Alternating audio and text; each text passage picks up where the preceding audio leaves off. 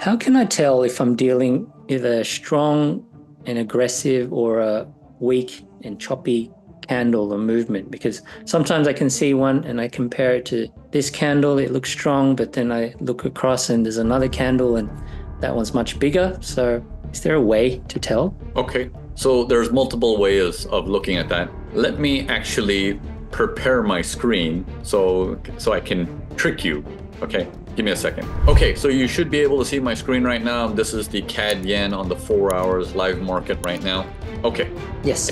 If I point something to you and I say this candle right here, is that strong and aggressive, or is it weak and slow? What comes to your mind? It looks aggressive because it moved a lot. A lot happened in that candle.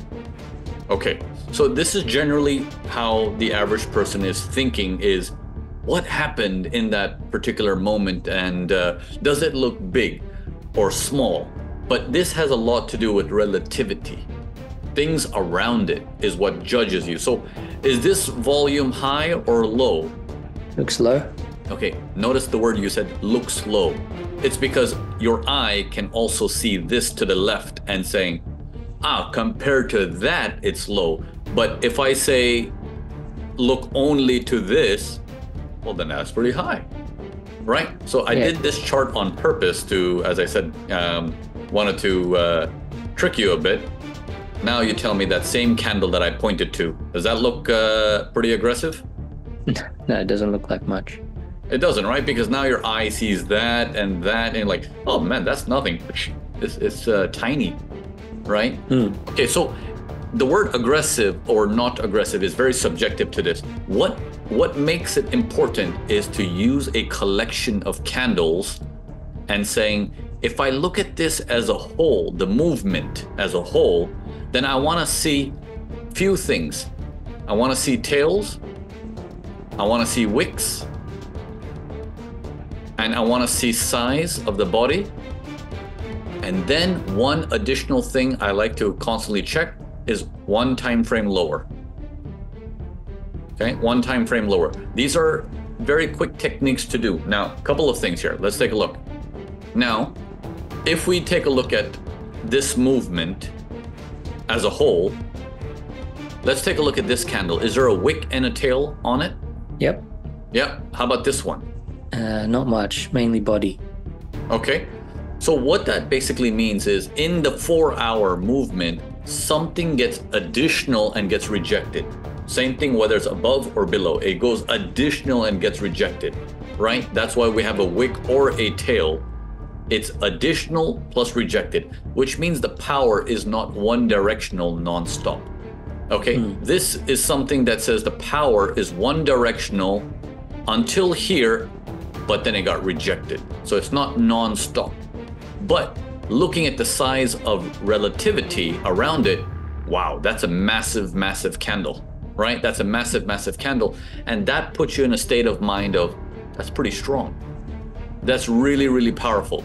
Now, once you do relativity, we also want to see one time frame lower. So let's use that same example as I was pointing out to you earlier, this particular candle. We're on the 4-hour chart now. Let's go down to the 60 and let's see how that looks. Here we are on the 60. That movement was this, big candles. How did the buy come in?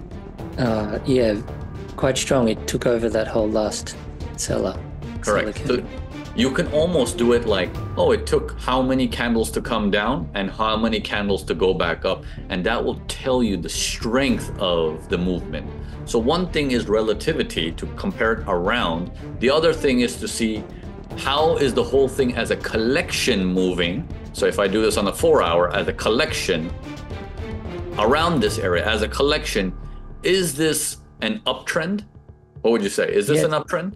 It's moving up. Okay, but is this green like that? No. Yeah, not a trend. It's struggling up.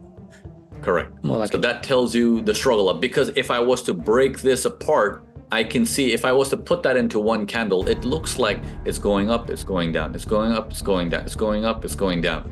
It's choppy, it's messy, it's not non-stop. Okay, And then on a lower time frame, this rejection shows you a little bit of aggression from a lower time frame. So the word, is this aggressive candle or is this a choppy candle? It comes with the answer of it depends. It depends on your frame of reference. I always like to use a frame of reference here and a frame of reference there as well. I look at it in a multitude of things. I don't look at it just for the candle itself. I look at it nearby relation and a wider nearby relation, and that's how I judge the strength of the movement. That gives me a better and a solid understanding without making any silly mistakes by looking at only one candle, which a news could have impacted it. Does that make sense? Oh, that's good.